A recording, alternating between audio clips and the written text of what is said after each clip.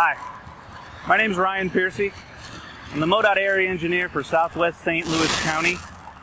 I'd like to take a little bit of time today to talk to you about one of our upcoming projects that will have some significant traffic impacts regarding the future rehab of the bridge that's right behind me. This is I-255 over the Mississippi River, better known as the Jefferson Barracks Bridge. So what's the issue? The issue is for the past couple years, we have had work planned out to significantly rehabilitate the bridge behind us to keep it open and operationally safe for the foreseeable future. Some might remember a couple years back, due to an annual inspection, we identified some additional needs that were needed to be taken care of at that time at the bridge, and identified we wanted to incorporate the findings of that inspection into this rehab work. What can you expect driving through this work zone as work gets started? A lane in each direction is going to be required to be shut down. And starting with the eastbound bridge, we will be doing a full closure of the bridge and shifting traffic on the other side. The closure of that bridge is going to happen, and construction is going to go between March and December. We're going to try to wrap up the construction in December to have that bridge opened up through December and February months. Most of the time when it's colder and we're going through and we're having snowstorms, we'd like to have both bridges up and open just to minimize congestion and impact during those winter months. Regarding the next construction season, the westbound bridge will be shut down and traffic will be diverted and switched over on the newly rehabbed eastbound bridge.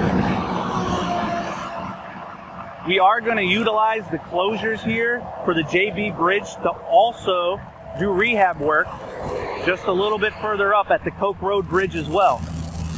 Coke Road Bridge will also utilize some of those lane closures, and there'll be a lane closed on each direction there as we do that work. It just makes sense that while we have this work zone and these closures to do, to rehab that bridge as well regarding its proximity and just get it all done.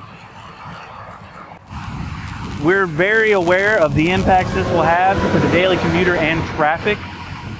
This is a preventive maintenance project that needs to be carried out to keep this bridge operational for a long time down the road. During construction, I encourage you to seek alternate routes if you need to cross the river, whether you utilize I-64 or MLK. If you still choose to travel through the work zone, you may want to adjust your travel times to try to avoid those key peak times in the mornings and the afternoons. AM peak is around 6 a.m. to 9 a.m. PM peak is around 3 p.m. to 6 p.m.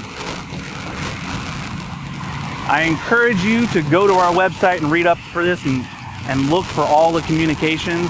Sign up for all those media blasts and follow us on social media to keep up to date on the project. We are trying to mitigate congestion as much as possible while we take care of this project and the needs that need to be taken care of and done. I do thank you again for coming, listening to me for a little while, and exploring some of the information on that page.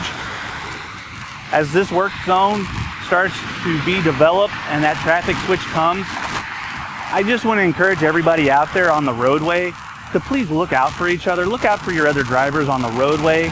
Watch out for our contractor and our inspectors.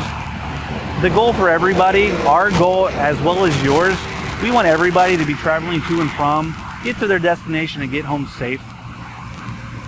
Just slow down through our work zones, follow those work zone speed limits, look out for each other, keep an eye out, and as always, whether you're traveling through a work zone or even just one of our roadways anywhere in Missouri, I encourage you to buckle up and put your phone down. Thank you so much.